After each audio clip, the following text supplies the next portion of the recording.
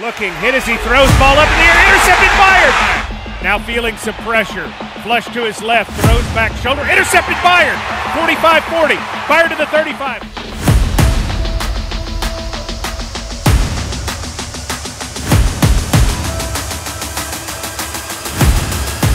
He's an all-pro, and he's an old hand now with the Tennessee Titans, which is hard to believe. Number 31, Kevin Byard. Welcome to Titans All Access, and thank you for being our Nissan Insider on the first show of the year. Thanks for having me, Mike. Before we talk about the Giants, can we talk about MTSU retiring your number and them telling you last month about that? Has that all sunk in yet? A little bit. I think it'll really sink in when I go back to, obviously, Floyd Stadium on September 30th against UTSA. Stand out there on the field with my family and kind of go through all those moments. It'll really sink in, but still to this day, it's just kind of unbelievable a little bit. But to get your jersey retired is something that's special. Obviously, something that's going to live on long after I'm gone. You've only been with the Titans since 2016. But it feels like a lifetime ago, doesn't it? I had guys in the locker room when I was a rookie, that was year 6, year 7. It was like, man, it's gonna fly by, it's gonna fly by. And you know, as a rookie, you're not really paying attention. Like, yeah, this rookie year is pretty long right now. But going into year 7, man, it feels like it just flew by.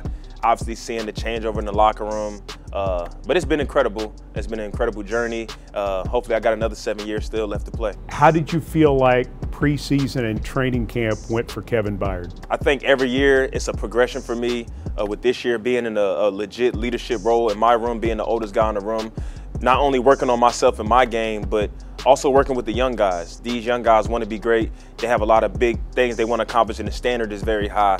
So not only am I just, focusing on myself, but focusing on the group, the whole team as a whole, to make sure that we're all, clicking on all cylinders, every time we're on the field. Does this have a chance to be a great defense? I absolutely think so. Just the guys that we have in our locker room, starting from the front 7 all the way to the back end. We understand the magnitude of the talent that we have on our team and on our defense. We all have Super Bowl aspirations, so we have to take everything day by day and just try to win the Super Bowl. Who's the guy in the secondary that's going to jump out at us this year and maybe, I don't want to say surprise, but take a step? I definitely think Amani Hooker is going to take a big step this year. He obviously was a full-time starter, had a really great year, but I'm expecting big things from him. And Christian Fulton as well. Christian Fulton took a step last year, but I think for him, I've talked to him multiple times this offseason saying, I think you have to be the X factor for us on defense. He's the oldest guy in the cornerback room, only in year 3. So he has to make sure that you're setting the tempo every single day and leading those guys the right way. Does it feel good that they're sort of building the secondary around you? Yeah, it feels weird. It feels weird. But I just think it's just, one of those things where, I've made plays in this game, but the way they're building it, we have some guys that can really play some man coverage. We have guys that can play zone. But I think for me, it helps me be able to be a freelancer out there. I can play free.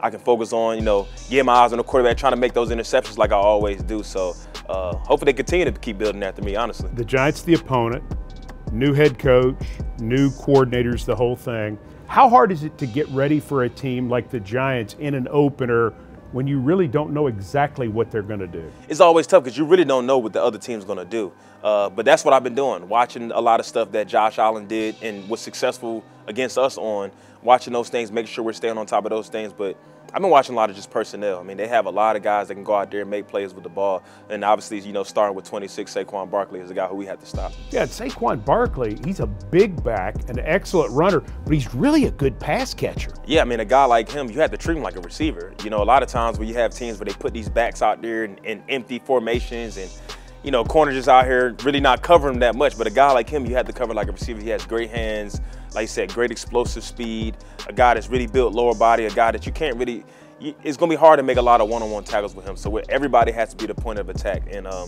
I said, just excited to get the season kicked off.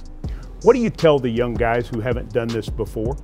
I just tell those guys, man, study as much as you can. But when you get out to game day, play loose, relax. Don't be too tense. Obviously, for some of these guys as rookies, it's going to be your first time in an NFL stadium playing. It's going to be loud. It's going to be intense. But, I expect a guy like Roger to come out there and be calm and relaxed. He's played at Alabama. He's played at Auburn. He's been in these loud stadiums. So I'm expecting to go out there, just play cool. Don't get too high. Don't get too low. And just go out there and try to have fun. Kevin Byard, thank you so much for being with us on Titans All Access.